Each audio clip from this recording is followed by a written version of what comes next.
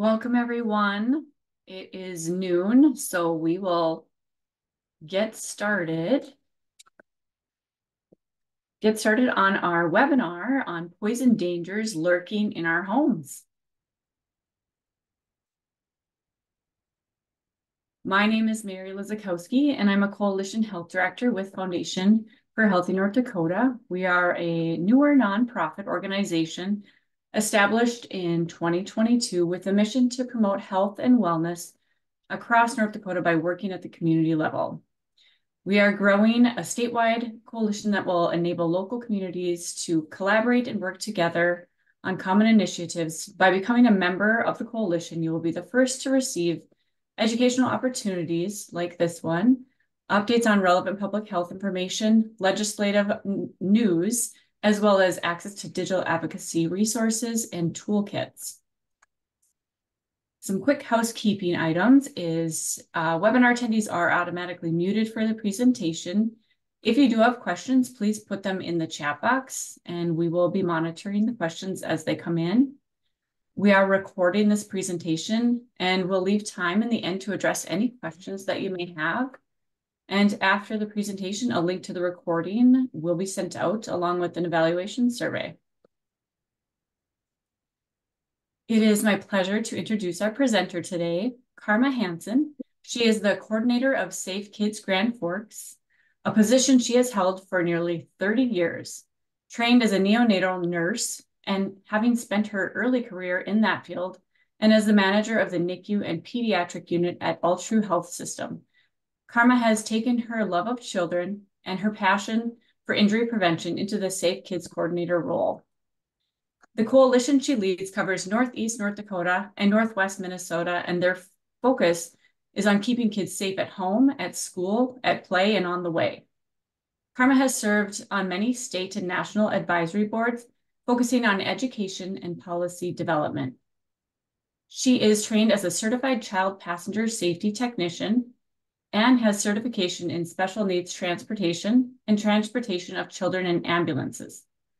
Her passion for injury prevention and desire to form effective coalitions and partnerships has helped to make Safe Kids Grand Forks a reputable and trusted source for childhood injury prevention in our state and in the region.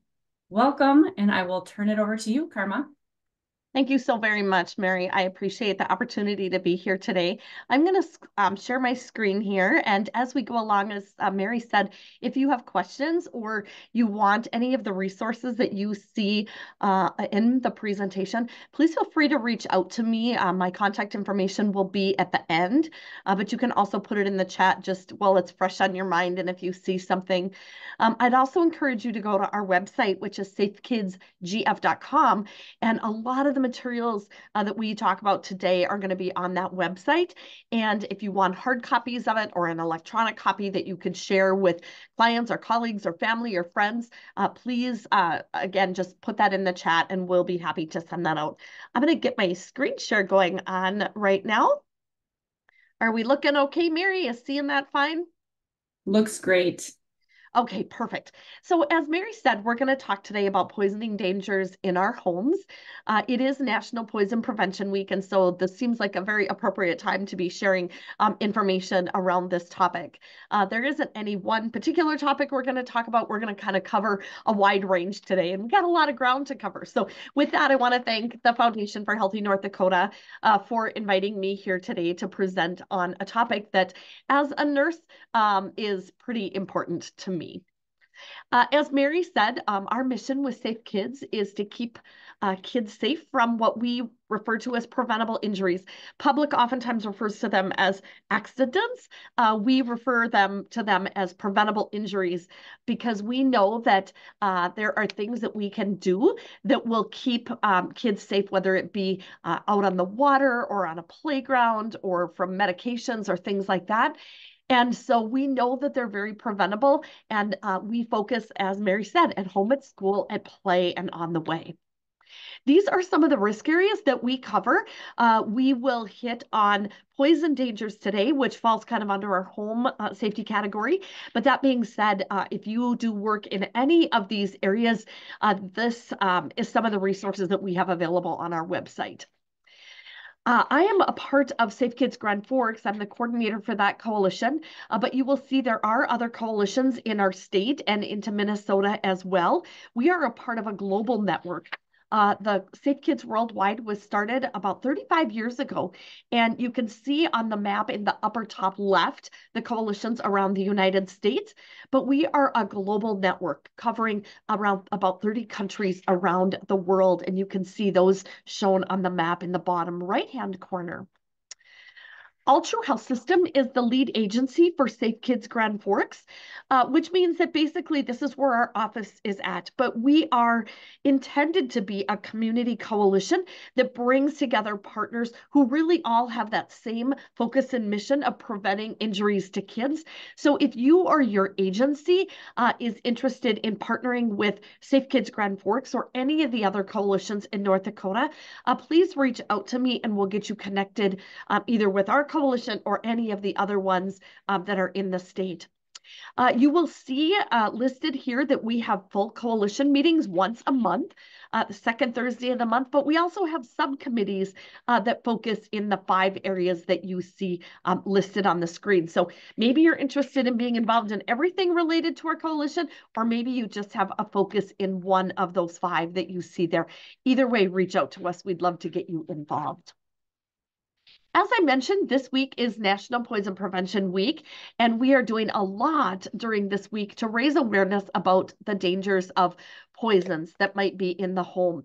We're going to talk about some of those today, and please check out our website and our Facebook page also for more of the other topics that we're not going to be able to get to in this presentation.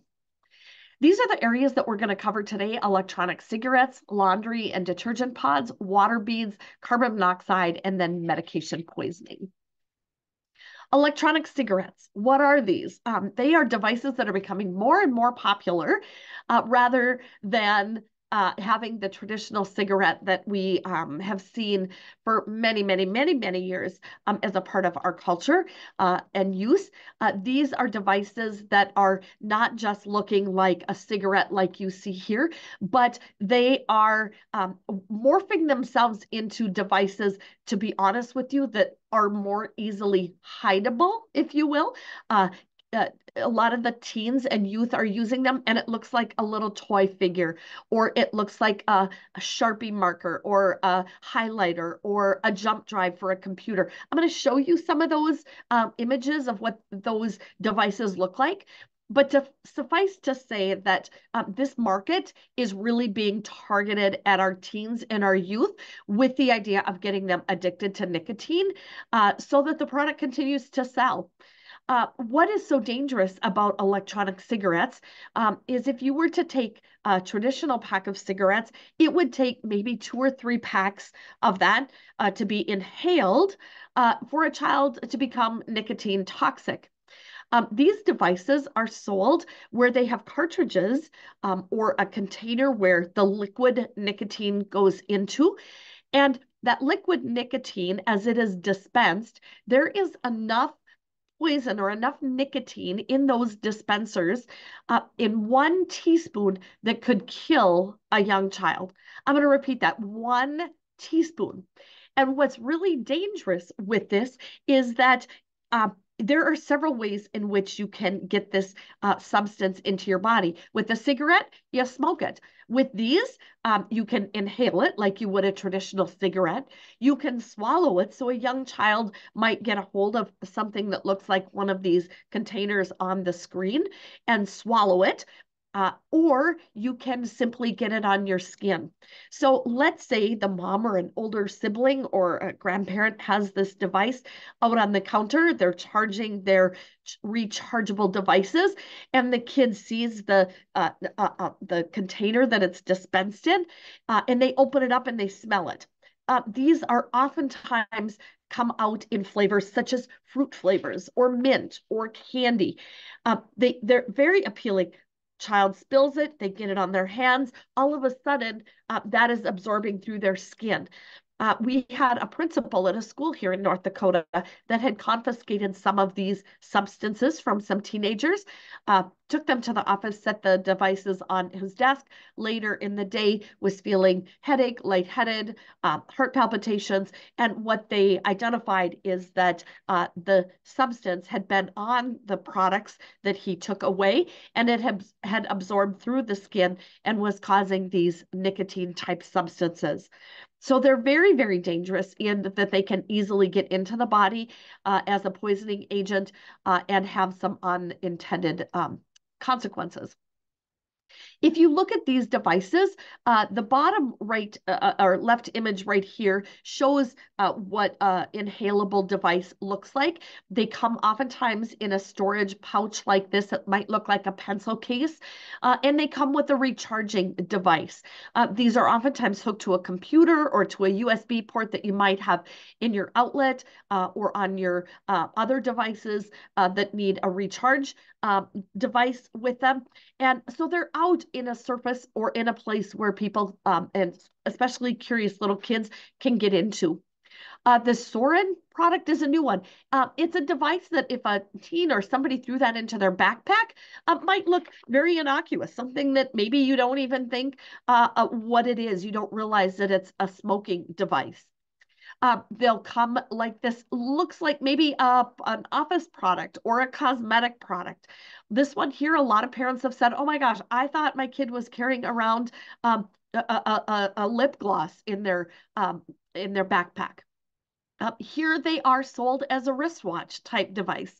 And this one here, if you look at this, might look like a thumb drive, a jump drive that you might use in your computer. They're bright, they're colorful, and while we passed legislation in the state of North Dakota several years ago that requires that the devices, when they're sold, or the liquid nicotine when it's sold, has to come with a child-proof cap on it. We know that once they get into the home, if the parent or caregiver or who's ever using it chooses to switch that cover out, they may not have a top on them that will prevent a young child from getting into them. If you look at this, you will see that they come in a variety of colors. Pineapple punch, that sounds kind of good, right? Vanilla bean, mandarin, skittleberries, razzleberry, blueberry, lots of fun sounding flavors that are available on the market. If you look at this e-cigarette, you'll see right here in some of the product information, each e-cigarette is about 3 packs of cigarettes. That little tiny device that's no bigger than a pencil or a pen will fit into your pocket, and yet it contains as much nicotine as 3 packs of cigarettes. Think of how dangerous that could be for young kids. This slide, which I will share all these slides with Mary, and she can pass them out to you. So I'm not going to read every one word for word, but I wanted you to have the information as you took a look at some of the data that shows the danger or what we're seeing for number of incidents. This one speaks to the rise in incidents. When these products came out in 2011, we started to see a huge increase in the number of calls to our poison control centers. And you'll see between April 2022 and March of 2023, there were about 7,043 reports due to kids that were unintentionally poisoned by these e-cigarette devices. And most of those are occurring in children under 5 years of age. As you can imagine, they're curious, they explore. Kids of that age developmentally, they put things in their mouth. That's how they learn about their environment. So very, very dangerous for kids of that age group. So these are some of the signs and symptoms of nicotine poisoning. I won't read them all, but if you have a child or even an adult that is experiencing any of these, you really should get them to the ER because, as you can see, convulsions, difficulty breathing, some of these are things that have some pretty serious consequences. And if they're experiencing those symptoms, you don't know how long that product is going to stay in their system. And if those symptoms will just continue to be exacerbated with an increased absorption of the nicotine product. And it could lead to some pretty serious consequences, as you see, apnea or cessation of breathing, rapid breathing, things that would be very, very, very dangerous. So don't hesitate to get get somebody who might be suffering from any of these symptoms of nicotine poisoning to an emergency room as soon as possible. The next topic, we're going to talk about water beads. What are they? Looking at my slide, they look like kind of fun little things. What the heck are these? They're not marbles in that child's hand right there. But these are products that are being sold to the public. They are oftentimes sold as something that is used in floral arranging. You'll see here the vase instead of water. You put them in, it makes them easy to arrange how the flowers stand up in the vases. Or they're also used as sensory toys. They might be sold pre-packaged in a pouch like this. People might buy a pack such as this one down in the lower corner and put them in Ziploc bags and make their own. Here you see they're coming in an array of toys, little animals that appear fun for the kids to play with. These have become very, very, very popular. What are the dangers of them? First of all, when these products are sold, they come out in this container. I think there are 20,000 of these water beads in this container. If you were to add water to that, it would expand enough to fill a small child's swimming pool. So they grow huge as they get exposed to water. So as we know, as things grow in size, you'll see that the first danger of these water beads is that they can cause obstruction. That can be in the GI tract if they get into the stomach. It could be in the ear canal if a child gets it there, or is it in their nasal cavity. If a child were to inhale these and get into the lungs, they'll be exposed to bodily fluids that will then cause this very, very small, pinpoint sized piece of device. It'll start to grow and grow and grow, causing obstruction. If you look at this one, here's a young child who has swallowed an exorbitant amount of them that has now expanded into the stomach and caused a potential life-threatening situation of an obstruction or a lot of GI complications. Obstruction is one of the dangers of them, but we also know that there are issues in some of these products that are coming in, most of them from China, that have toxicity. There are known carcinogens or cancer-causing agents in these products. You will see two of them right here that were sold on the US market when it was determined that these products were cancerous and had danger to the public. They were the US reached out and said, will you issue a recall on these products? To which the company said, no, we're not going to do it. These have been taken off of places like Amazon and things like that that are selling or used to sell them, but that does not capture all of the sources at which people can purchase these items online. So this Jenga store and the Tula Duo, these are the products. I pulled that from their website of what those items look like that are the ones that have the recent recall has been issued because of the carcinogen that is found in them. This Consumer Product Safety Commission shows that every year about 7,000 water bead ingestions lead to kids being treated in the ER. We also know of kids who have died from these products. So there are a lot of places that even beyond the carcinogen issue are pulling these products because they know that people are now using them for these sensory toys or these play toys for kids. And they know that there are those dangers associated with the obstruction. But they're readily available on the market. Just go on to Amazon and you can find a lot of sources where you can get them. Here's an example. This little red dot is the size that this water bead started out as when it came from the manufacturer. And you will see after being exposed to water for a period of about 4 hours, this is about the size that it increased to. That's a rather large piece of a substance that if you get that into the gut, you imagine these look a lot like the little nerds that are sold. And imagine a kid taking a whole handful of those, getting it in their GI system, and the next thing you know, you're staring at an X-ray that looked like this one right here. Major complications that can occur from that. So you'll see, here's how they start out. after about 4 hours, they've reached their max capacity or their max size. Well, this one is about this big around, the size of maybe a pea or a grape. There are some that can get to be the size of a baseball, and so very, very dangerous. So, what are some signs and symptoms of swallowing water beads? Maybe the kid is refusing to eat. They're feeling like they have something that's stuck in their throat or their chest. They're lethargic. Maybe they have constipation, drooling, vomiting, wheezing, abdominal pain. If you suspect any of those, we would encourage you to get the child to the ER, have them have an abdominal and chest x-ray taken to ascertain if there is something there that could be leading to that type of complications that can occur from these. I told you that there have been a lot of recalls issued lately for these products, and I anticipate that more and more of them will come as we see more and more children that are impacted by these. If you have older kids in your house, the danger is that if they're playing with these products and they drop one of the simple little tiniest of beads onto the floor that's not expanded yet, think about where your 9, 10, 11, 12-month-old kids are at. Their eye level is down at the floor. They explore their environment by putting things in their mouth. Their visual acuity is in a spot where we may not even catch it as we're sweeping up or vacuuming up around the area in which those products were played with.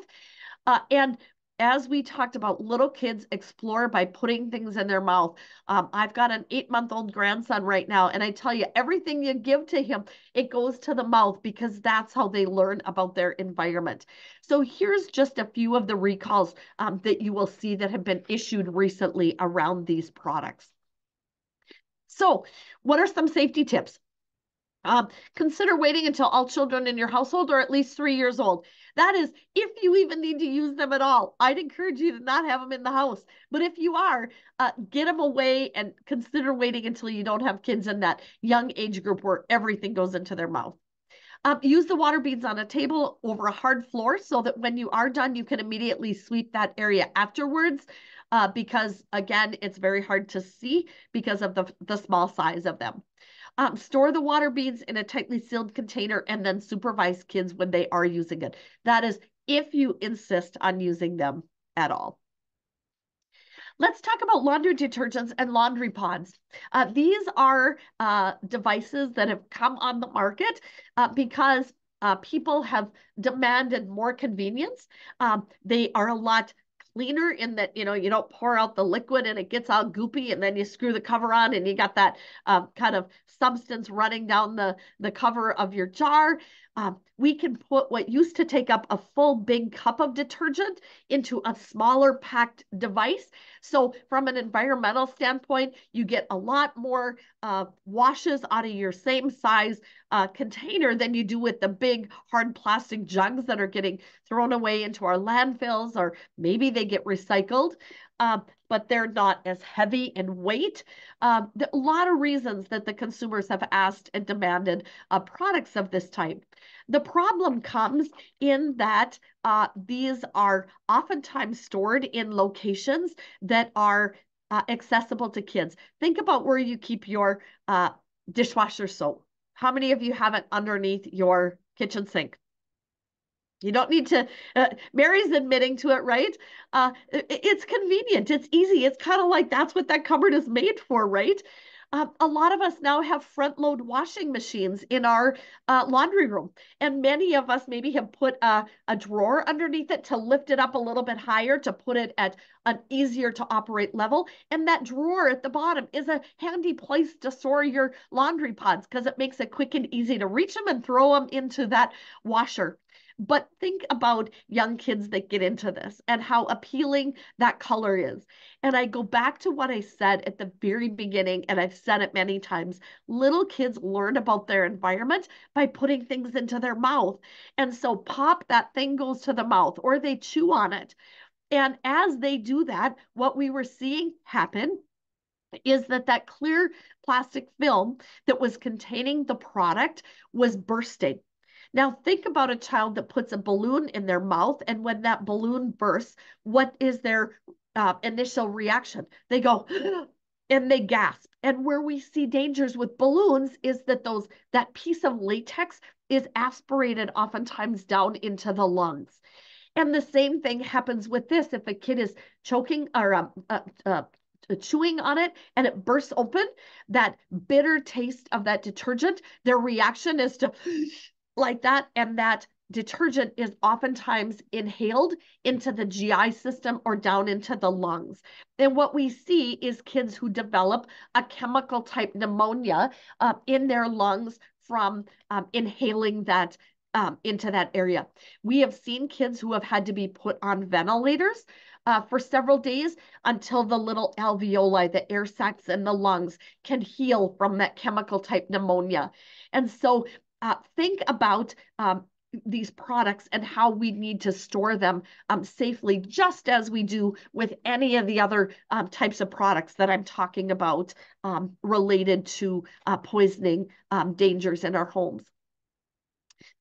Again, every day in the United States, we see about 65 ER visits that occur because of kids getting into some of these products: soaps, detergents, bleaches, disinfectants.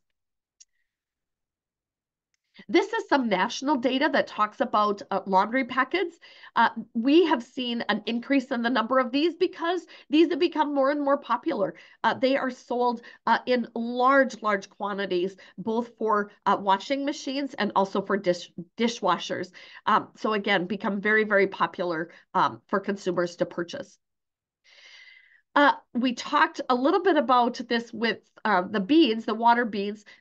Kids that are under age 5, those young kids, are the ones that are most at risk for cleaning type product dangers. Number one, they can't discern things that are food products from cleaning products. They're drawn to bright colors. They learn about their environment by putting things in their mouth, and their vantage point or their perspective on things is down in a spot that's very different than it would be for an adult. If you take a look at this image, this shows you kind of what they're looking at from a kid's world. I've got stars on the images that are detergent packets and detergent pods, but put that alongside some things, a little gummy shark and some candy and some lifesavers and some suckers. Those are all things that kids put in their mouth and parents may give to them to eat. And for a young child, their minds cannot discern the difference between that. They see bright, they see colorful, they see snack size, and in it goes into the mouth. And so we need to be very careful where we're storing those products. Here are some of the things that these cleaning products and laundry pods will take kids to a hospital for: difficulty breathing, excessive vomiting, eye irritations or burns, temporary loss of vision, and even loss of consciousness from a high consumption of a large amount of this type of product. Now, here are some of the issues.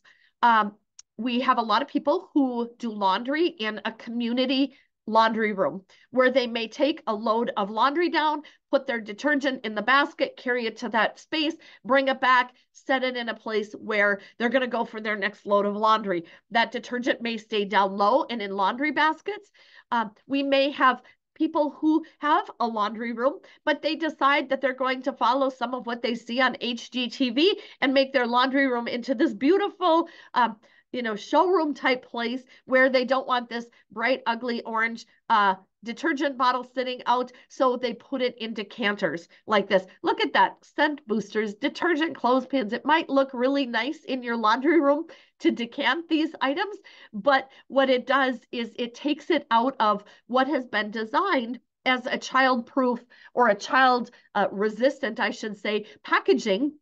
And it puts it into something that's very easy to get to. It's very visible, and it makes it really easy for kids to get into. So what we say with these products is to use store, not decor. Store them in their original container. Don't use these as decorative items in a laundry room.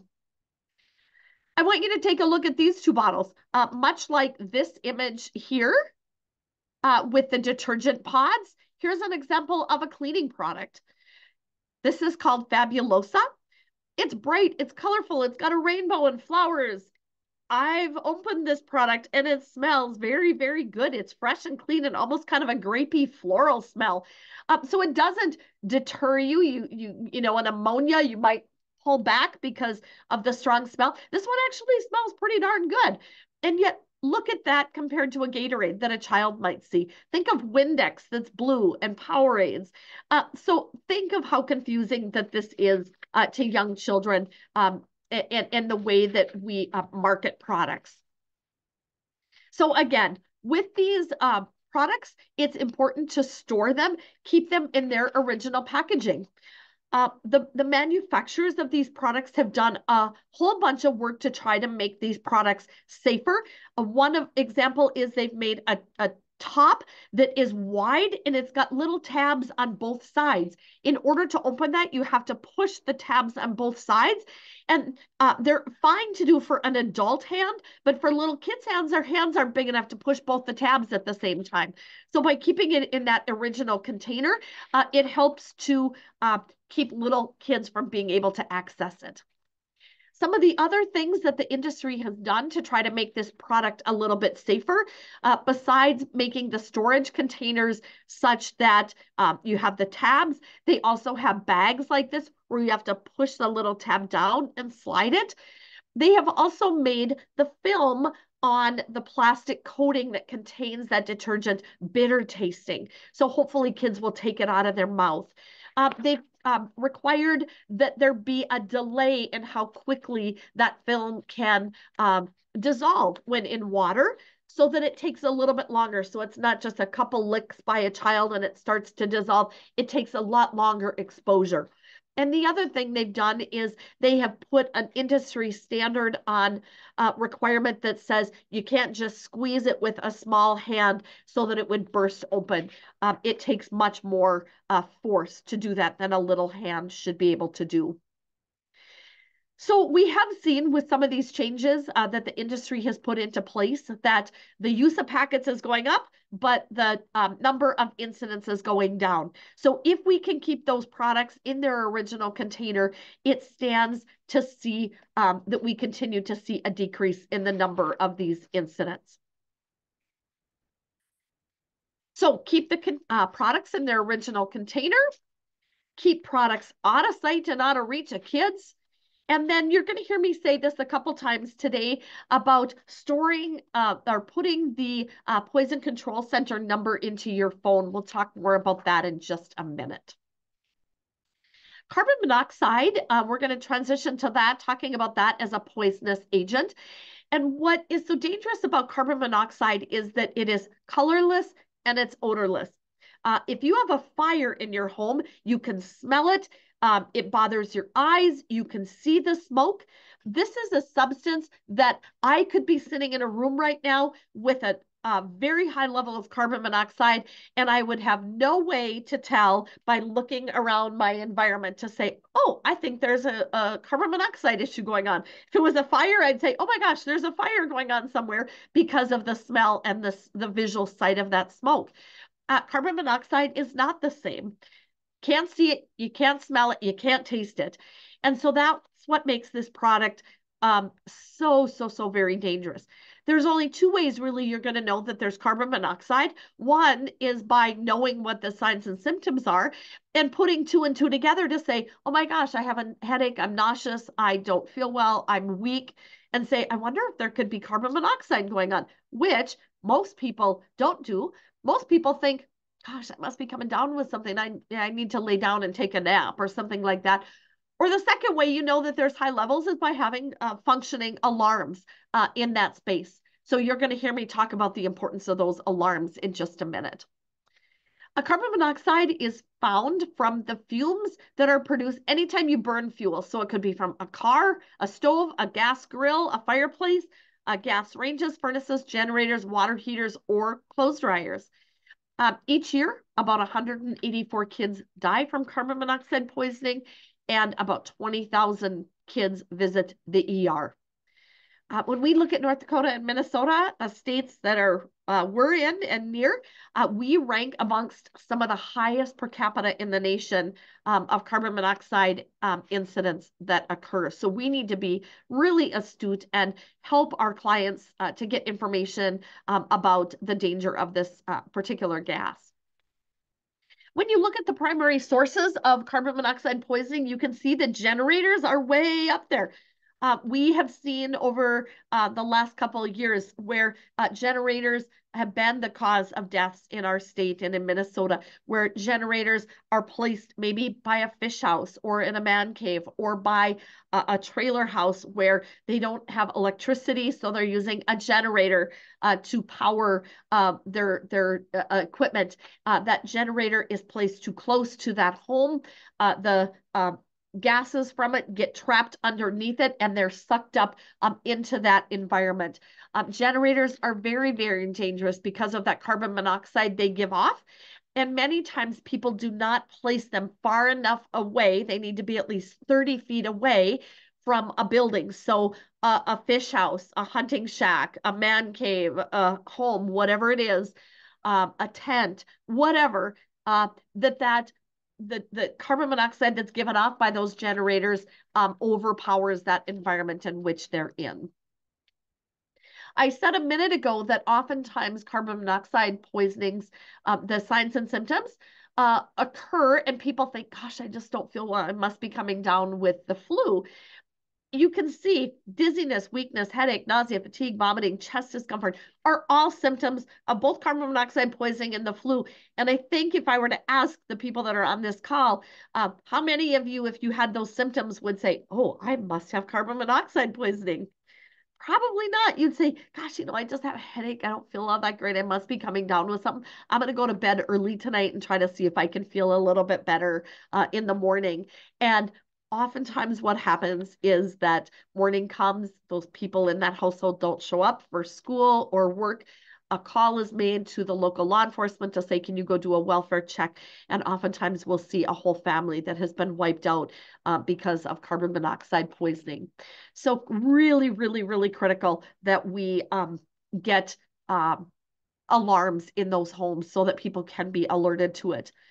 Who's most at risk? Obviously, infants because of their small size, but elderly people who maybe don't think of those symptoms as carbon monoxide poisoning. It's just, they think just signs of getting older.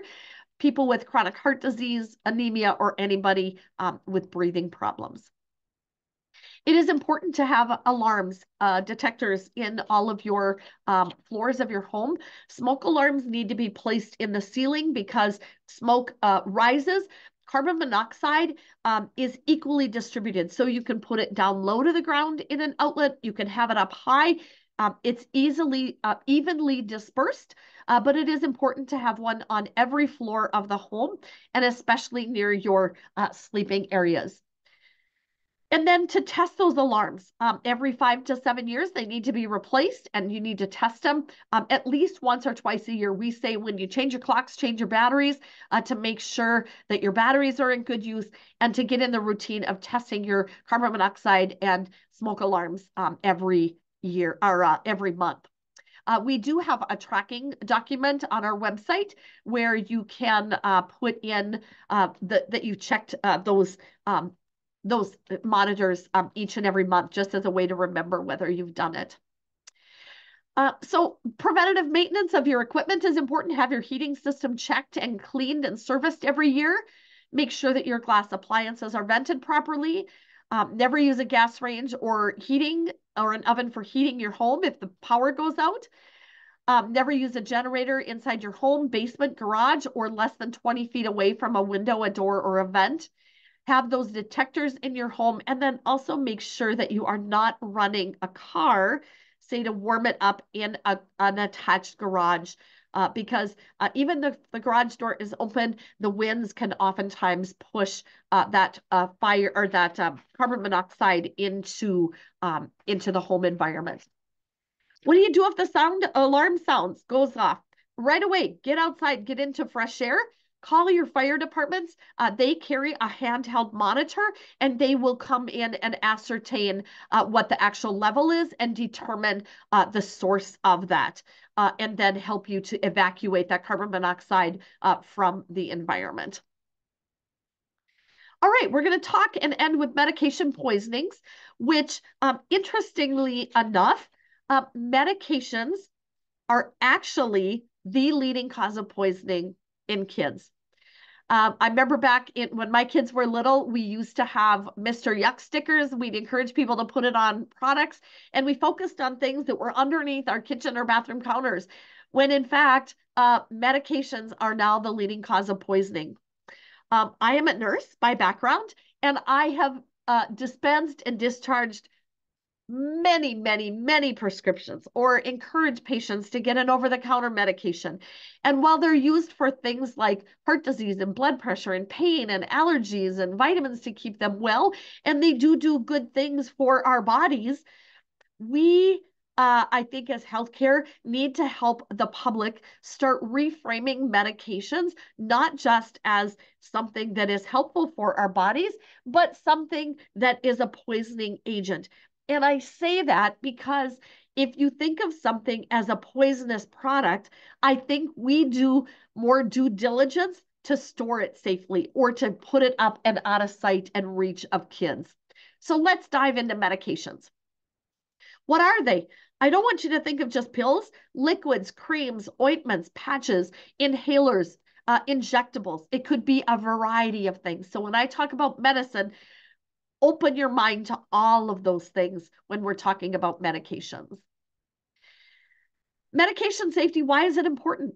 Every 10 minutes, a child goes to the ER somewhere in the United States because they got into a medication. So in the amount of time it's going to take me to do this presentation, 6 kids will have gone to the ER because they got into something that they weren't supposed to. Every hour, a child in the United States is hospitalized because they got into a medication. And this is what's really sad. And this number has actually been updated in a report that was just released this week. The old report said that every 12 days, a child dies because they got into a medication. The very thing that I, as a nurse, am sending home with my patients is causing children in our country to die. That should be alarming to all of us. This is a new report that just got released this week that is going to update those numbers on the page before that I just showed you. We have seen an increase in the number of incidents of deaths of kids from medications in the last 2 years. The number is on the rise. What are the big culprits? Acetaminophen, ibuprofen, and narcotics. I want you to look at these numbers of the number of kids that are being treated in emergency rooms from these type of products. In 1 year, they've got up from 4,700 ED cases of acetaminophen to 5,700. Ibuprofen from 2,000 to 3,600. That's almost doubled in a year's time. And narcotics has over doubled in a 1 year period of time.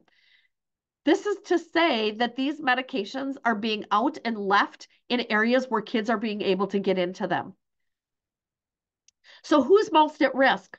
I've talked about it before with the other products, young kids, those kids that are age 1 to 4, who don't have the life experiences to know it's dangerous, who are drawn to colorful things, who put things in their mouth.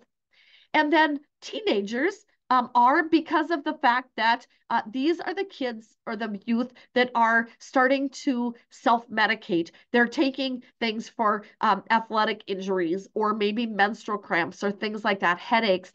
But yet they're not taught how to read a bottle. They may not understand that a drug can have 2 different names, but be the same active ingredient in it. Or they may not realize that the pill that mom gave them 2 of yesterday to take for their menstrual cramps, that's 2 every 4 hours. Their friend gives them one today that's taking something for menstrual cramps, and it's 1 every 8 to 12 hours. And now they take 2 of them every 4 and don't realize that they have overdosed on that type of product.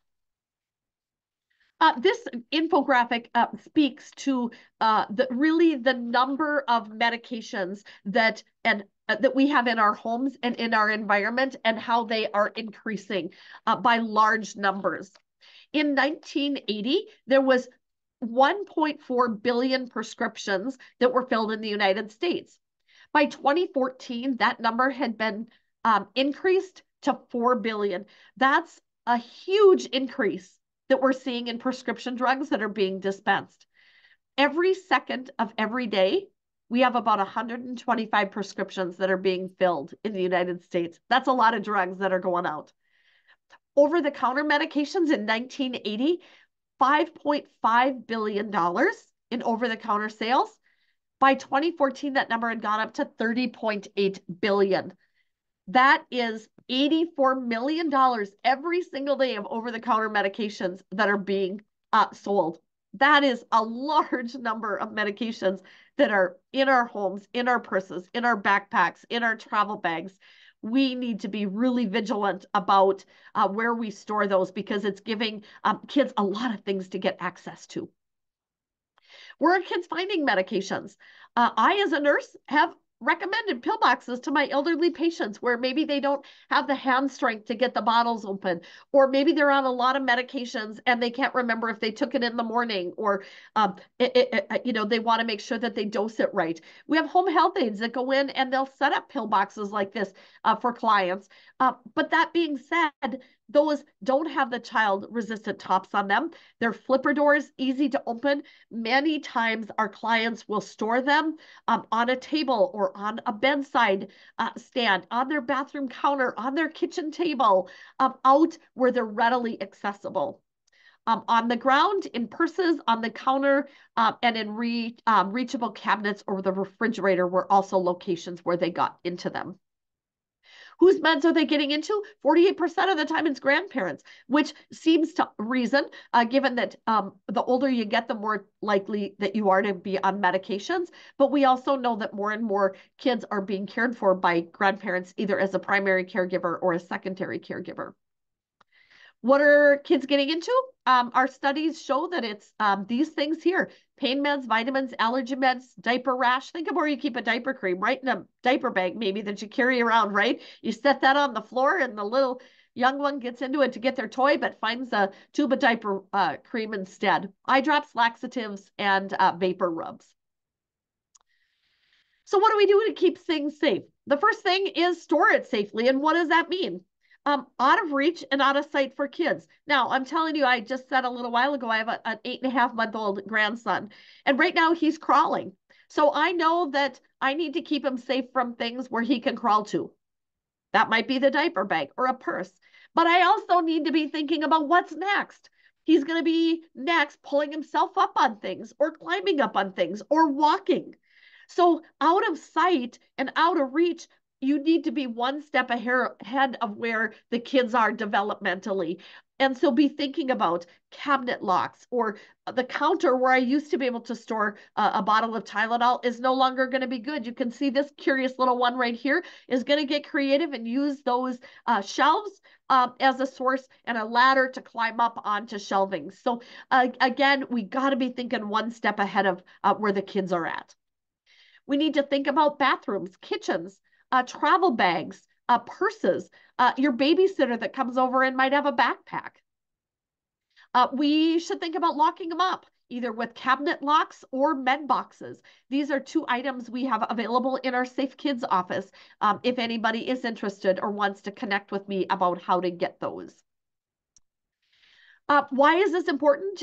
We know that from research that over half of the kids that got into poisons climbed to get onto something. It could have been moving that little dump truck over and standing on it, moving a high chair or a stool or something that they moved to get to it. And we know that a lot of these kids are getting into it even though it's in child-resistant packaging. I will say child-resistant is not child-proof. Child-resistant standards only require that it slows kids down. It does not mean that there is no way in tarnation that they're going to get into it. It just means that it's going to slow them down. So child-resistant packaging should not give you a false sense of security. So now I've told you to store them out of sight, not out of reach. People will say, well, if I don't do that, I'm going to forget. Think about putting a reminder in your phone. I tell my mom, Put your little med dispenser on top of your plates in your cupboard rather than sitting it on the cupboard.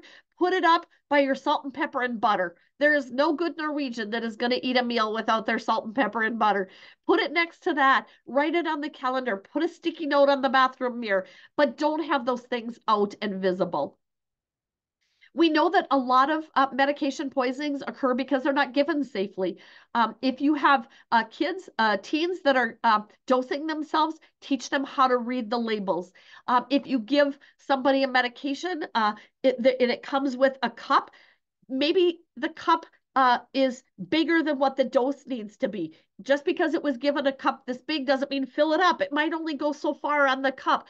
Take a Sharpie marker, mark where that is, identify so that they don't fill it up in a way that is unsafe. Make sure you always use the dosing device that came with the product. Don't use a kitchen teaspoon just because it says give 1 teaspoon. Spoon sizes are very different. And so you want to use the dosing device that came with that equipment or with that medication. Keep a schedule. Oftentimes we have people that are handing off kids. They might share custody. Mom might work in the evening, dad in the morning, and they might be kind of doing the handoff between jobs. They might take their kids to daycare. Daycare normally gives the meds, but now they take them a little bit later in the day, but they forget to communicate that they were given. Keep a schedule and a tracking sheet with that medication so that you can communicate whether it has been given or not. These are some of the things that should be on that dosing sheet. You can get a pad of these from me at our office free of charge if you want, or you can go online and you can easily pull something like this off the internet, or just take a scratch piece of paper and write it down. Put a check mark that was given on a routine basis. All right, I want you to look at these and tell me which one is the medication and which one is the. You can type it in the chat too. I'm going to go with the left is the medication. And that's correct. The left Is is the it? medication. Yep. But as a grown adult, you know that and you've probably seen vitamins. But I want you to think about a young child and think of how similar these look. They taste, the consistency is the same. And these are vitamins. And while 1 or 2 a day is fine, and a kid may take one every day, think of how confusing that is when mom now gives them a pack of fruit snacks and they get to eat 30 of them. Vitamins, 1 or 2 a day is fine, but they can be toxic to the liver if they're taken in large quantities. So think about where those items are stored and kept in the house and the message that something like this gives to young kids. Here's another example. These manufacturers have made medication to look exactly like candy. Let's make it into a sucker, which is in and of itself a candy, right? And now we've got cold medicines. This one is grape, and they've not only made it look like a sucker, they've made it look like a teddy bear. How fun does that look, right?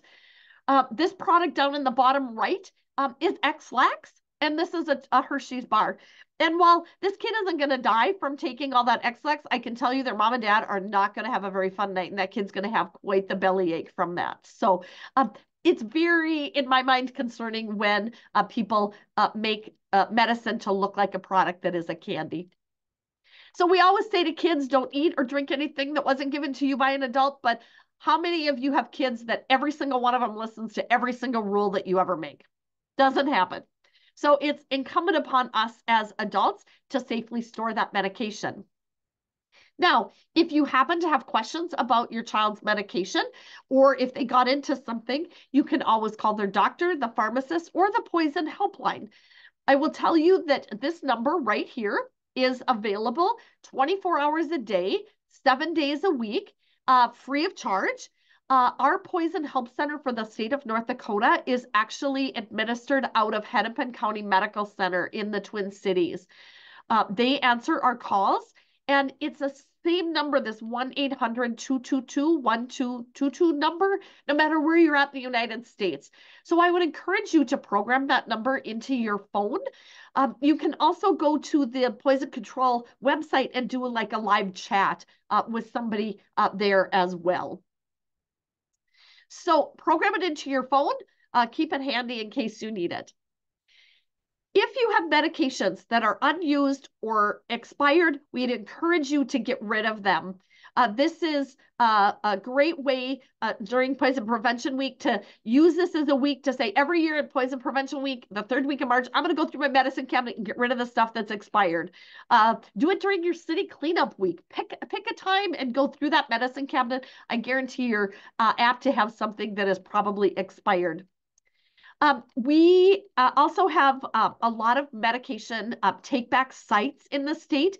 If you go to the Attorney General's website, you will find this is the list for the entire state. There are drop off sites all over the state in either law enforcement agencies or pharmacies where you can take the medication in its original container. You can leave the label on and you simply put it in. The boxes look like this. It's like a little mailbox. You open the door, you drop the meds in, and they will take those medications to be incinerated. So consider doing that.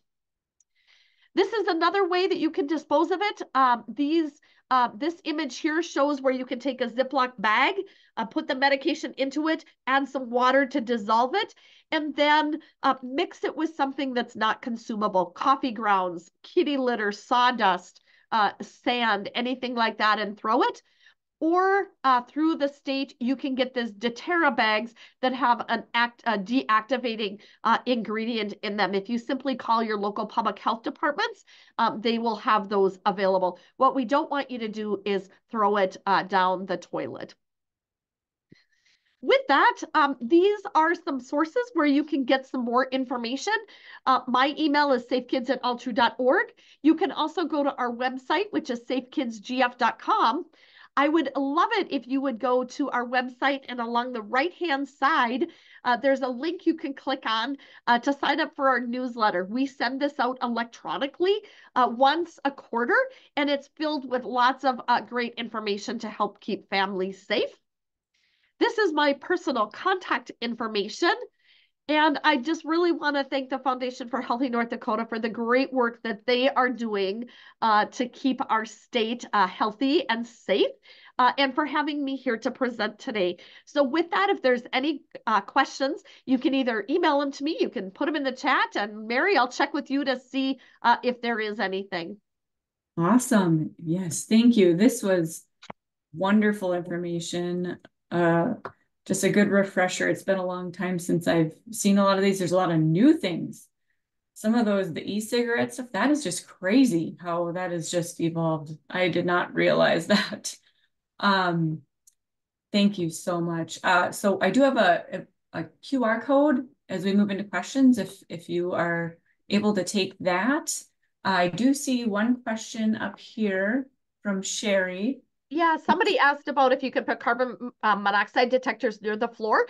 My colleague and the coordinator for Safe Kids, Bismarck Manpan, did answer that, and she is exactly right. Carbon monoxide is the same whether it's high up in the air or down low. Smoke alarms has to be up because smoke rises. Carbon monoxide is the same whether it's up high in the room or down low, so you can use an outlet low to the ground. So that is exactly correct. And then I see Sherry also asked if there are any brochures to hand out at the WIC office. Absolutely. Sherry, I would love to know where you're from.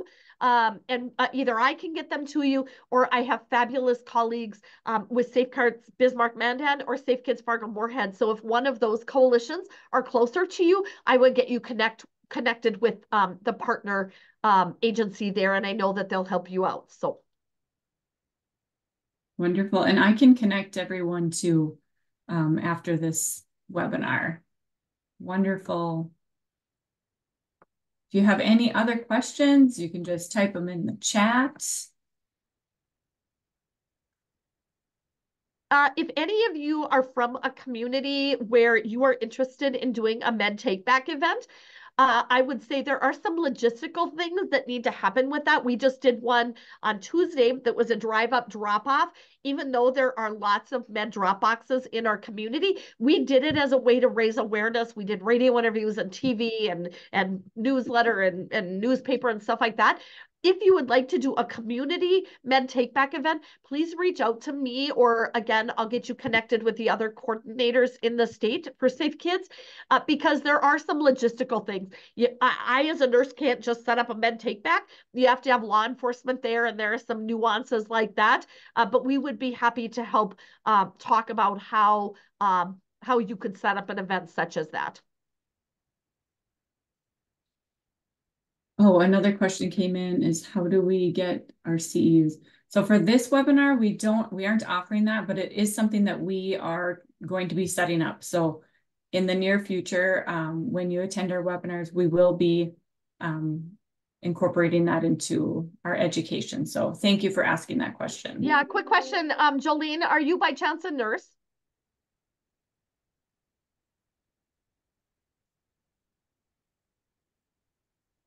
Yes. Okay. I can offer you CEUs.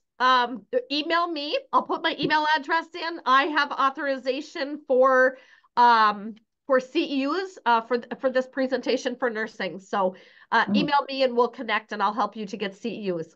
oh, that's wonderful. Thank you, Karma. That Yep. is There's a wonderful. short little survey you have to fill out and return to me, but I can email that to you if you email me. So if you're a nurse and you want one free CEU for attending, just email me. You can either safekids@altru.org or chanson@altru.org, and I'll get you set up. Awesome. You know, we can include that information in the follow-up to Karma, that you do offer that. That's great. Okay, and for those of you that are putting this into the chat, I'm not going to necessarily have access to the chat. So if you could email me, it's safekids, SAFEKIDS @altru.org. And Mary can include that in the email that goes out afterwards, just so that I can email you the link and I don't get your email down wrong.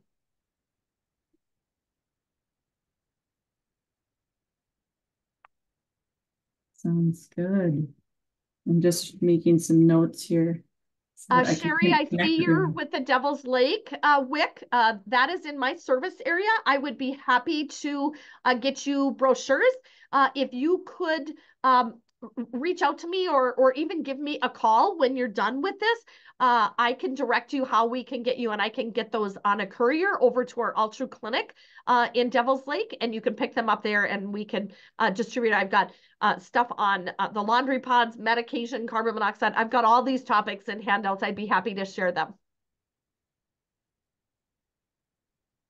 All right.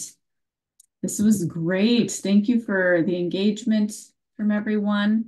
And thank you, Karma, for being here and presenting on such important topic on the hazards in the house and just protecting our children.